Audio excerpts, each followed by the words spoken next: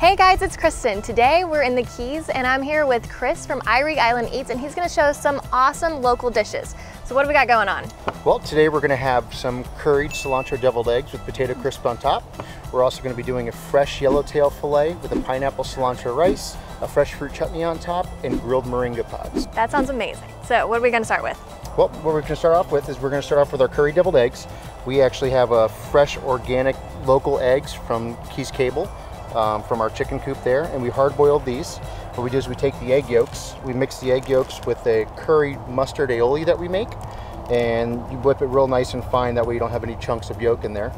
And then basically what we're going to do is we're going to chop up our cilantro. What we'll do is we're going to go ahead and take our filling that we've made, we're going to pipe it right into our deviled eggs, top with some of our fresh chopped cilantro. Take some of our potato crisps and we're going to break them up a little bit fine and sprinkle those right on top. Yum. For a little bit of crisp, a little bit of texture. And that's our curry deviled eggs from Irie Island Eats. Nice, that looks delicious. Thank you. All right, so now we're going to move on to our fish dish. So we're going to start by making our fresh fruit chutney. Traditionally, chutneys are cooked down, they're hot, the fruit's cooked. We actually use a raw fresh fruit that we clean, and that's our version of our chutney that we do. We're going to start off with cleaning a pineapple. So you basically want to cut off the bottom, cut off your top, and then you lay it flat on its bottom, and you can start by cutting the skin off. Don't want to go too deep, as you don't want to lose a lot of the meat on the pineapple. So you want to go deep enough to make sure you get all of the skin, most of the brown bits off. Then what you do is you cut your pineapple down the middle. Then you will quarter it down the middle. And then the middle is the spindle here, which is the part that's the harder part that typically people don't eat. What you can do is you can cut straight down, cut that piece off. Okay. Then you have yourself a fully cleaned piece of pineapple. Nice. And then what we're going to do is we're going to cut it into more of chunks that'll fit on your fork. It's going to stay on top of your fish. Now we're going to move on to a fresh mango we have here. Cut the ends off this as well. And we just skin it in the same manner. Now when you have your mango is usually shaped long on one side and short on the other, which is usually the same way that the pit runs. So once you have your bottom flat, you leave your mango there and you would cut long ways along the side. We're going to chop this in a sizable manner that it'll stay on your fish and on your fork. Okay, easy. All right, and last but not least, we have a papaya. We grow a lot of papayas in the Keys, lots of papaya trees everywhere. And if you don't feel comfortable with skinning it with a knife, you can always use a peeler. Peeler will do the same. Okay. For the mango and for the papaya as well. And now the papaya's got lots of small seeds on the inside. So what you do is you can cut this, and you can use these for your compost and your gardening. Or what you can do is you can actually take in, a lot of people make a papaya seed vinaigrette out of it. Oh, nice. Actually what you do is you grind up the papaya seeds and it turns into almost like black pepper, and they make vinaigrettes with it. So basically what I just use a spoon to remove the seeds from the papaya. There's one other small piece right at the top to remove. And then you can go ahead and cut your papaya. So you're cutting it long ways? I cut this one long ways, that way I can get even sized pieces. So now for the sauce. What I make is I make a sweet chili sauce, basically composed of fresh garlic, fresh crushed chili peppers, sugar, vinegar, and water. And then what I do is I mix my fresh fruit with this. It's kind of like a sweet and spicy. Yeah, exactly, yes. And lastly, what I mix in with it, some nice fresh scallions. Give this a good stir. And then this will be our topping for our fish. Today we have a fresh yellowtail snapper. This is a locally sourced, sustainable fish that we have here in the Florida Keys.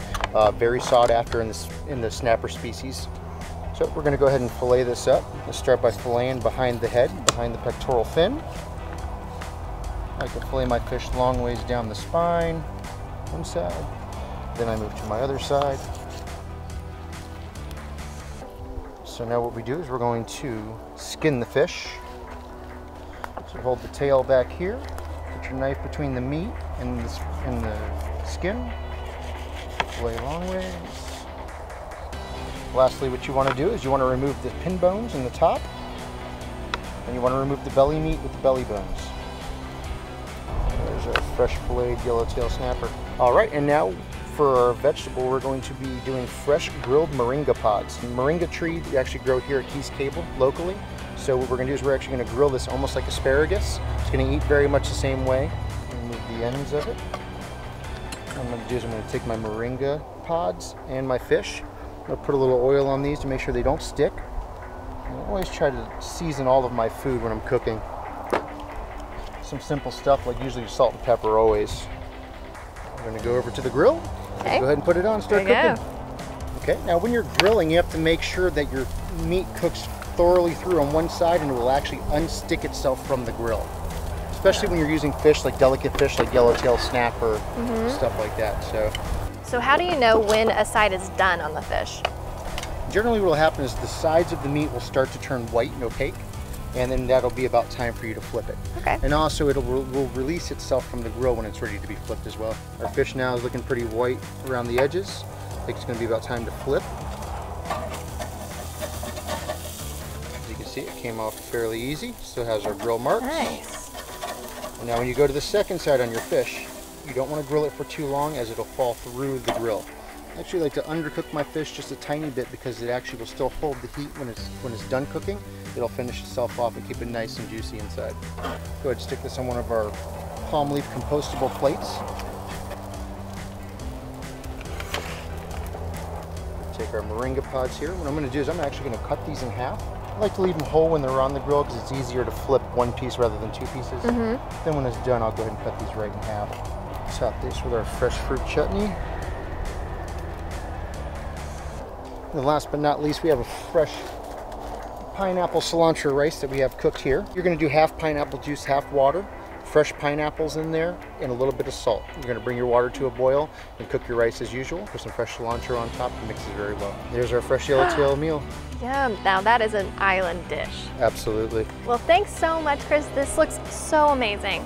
And be sure to click that subscribe button so you can check back on our next episode as we make some rum cocktails that will pair perfectly with this meal. See you next time.